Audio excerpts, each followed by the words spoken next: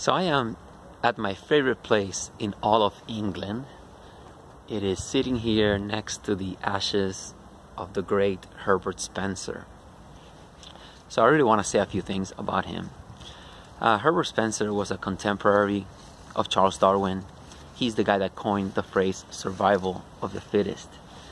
Darwin was a huge fan of Spencer. Twice he said some very nice things. One time he wrote to Spencer and he said that he referred to him as 20 times my superior. And another time he said, everyone with eyes to see and ears to hear ought to bow their knee to you, and I for one do. So again, that's pretty big coming from Darwin. And now Herbert Spencer was really like the first guy to really try to explain how the entire world works using a simple evolutionary paradigm. He had been thinking in evolutionary ways, and I think even using the terminology, the words like evolution, long before Darwin.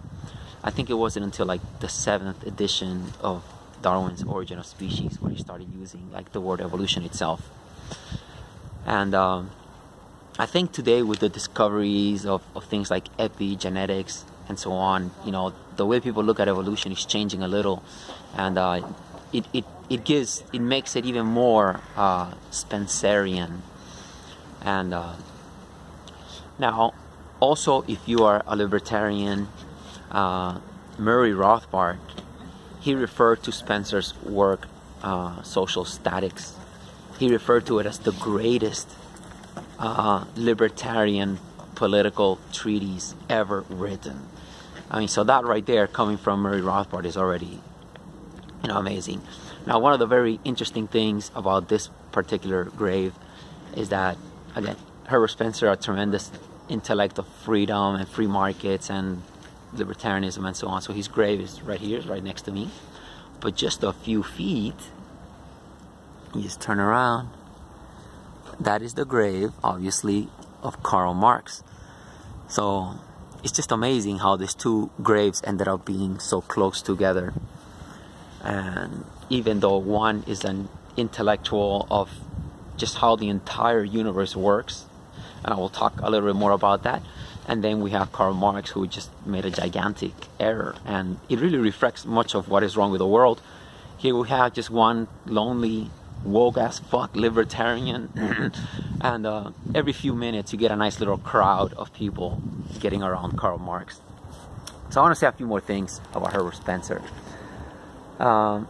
If you're a libertarian, first, mankind eventually stumbles upon some ideas, upon some truths. Sooner or later, mankind was going to stumble upon the fact that the earth goes around the sun, that the earth spins around its own axis, and so on. So sooner or later, if the Israeli-Palestinian disaster does not lead to the destruction of humanity, sooner or later mankind is going to stumble upon how the economy, how the social economic order has evolved and how it's built and so on. And when it does, if there is a simple evolutionary way that explains the entire thing, then sooner or later mankind is going to start looking back, and people like Herbert Spencer will become better known. Like today, why is it that most of us, who are learned, have heard of Charles Darwin? Because he stumbled upon evolution and natural selection and so on. Why do most of us know, Francis, Watson and Crick? Because that is the brains where finally these ideas, got together that help explain DNA. So the same thing is going to happen. If an evolutionary understanding of how the entire world works eventually, comes to be seen as how the world really works, then people like Spencer will be much more famous than they currently are. And the same applies to someone like Friedrich Hayek, obviously. So now,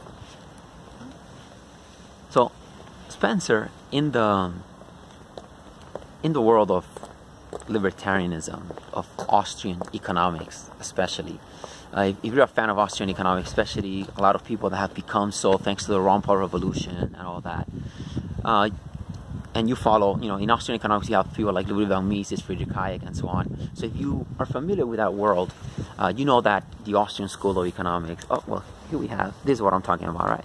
Here we waited a few more minutes, and now we got a nice little crowd here forming, and this guy, more people, but so Carl Menger, if you follow Austrian economics, you know that Carl Menger is really regarded as kind of like the founder of the school of, that school of thought.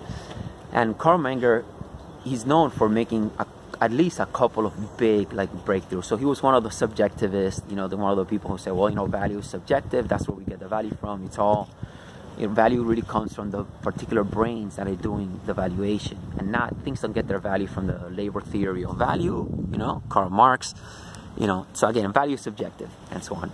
But the other big contribution by Carl Menger was his explanation for the evolution of money and social institutions. Now, if you're going to try to understand how the socio-economic order works, you have to, at some point, you have to explain the evolution of money. And that is key. So whenever some philosopher or some economist or someone is trying to write a book or something about how the entire world works and something along those lines, something like money, which is vital, to the emergence of society, discussed, and it has to be discussed properly. And that is why anybody attempting to explain how the entire world works, you have to reference Menger, you have to, go through Menger. So now, Carl Menger was able to explain, I'm not going to get into the evolution of money, but he was able to make this breakthrough, to explain how money is like many other social institutions, like governments themselves. Oh, here, now the crowd is really picking up, right? See? Yet not a single one of these people, have paid any attention to Herbert Spencer's grave. But anyway, so my point is that Carl Menger, he knew that things like money, governments, law, religion, states, right? Those are things that are the result of human action, but not of conscious human planning or design. And he knew that they sort of came about through a certain evolutionary process. Now I'm gonna stop right there, and when we look at life or order, right? In order for you to have life, you need knowledge, you need information. When we look at the world of living things, we have a pretty good understanding how that works. The DNA is really this molecule that stores information, and we have the process of natural selection. We have competing DNA, competing genes, and then natural selection selects, if those living things are able to grow and divide and and spread, then those genes that have the superior information, they get to spread through time, and that is the mechanism that discovers superior knowledge, superior genes, which are able to sustain order. So if you're going to have order, order doesn't just sustain itself at random. It needs precise information. And that is what biological evolution, via genetics, So one could say that natural selection sort of discovered a mechanism of creating order. And that is mechanism has DNA, and so on. But once you get to tribal man, right? Now if we look at society in general, we have something else. We have the entire global economy. We have what Herbert Spencer himself referred to as the social organism. Okay? So we went from having the biological organism to having the social organism. If you look at society, from above, like a Google Maps, it really is like a living thing. You have all of this knowledge spreading. You have this mini human ant farm. You have the banking and lending industries. You have manufacturing here. You have all those things. You have, the whole thing. When we look at biology, we can see that the social, that living things are coordinated by many systems. We have the circulatory system, the respiratory system. We have the Krebs cycle. We have all of these, complex systems, but we clearly know that they were not designed by anyone, right? The human body is a collection of trillions of cells. It is the result of the actions of trillions of cells, but we know that it's not the result of any conscious design or planning on the part of the cells. We know that natural selection has evolved all of these mechanisms that make all these things happen.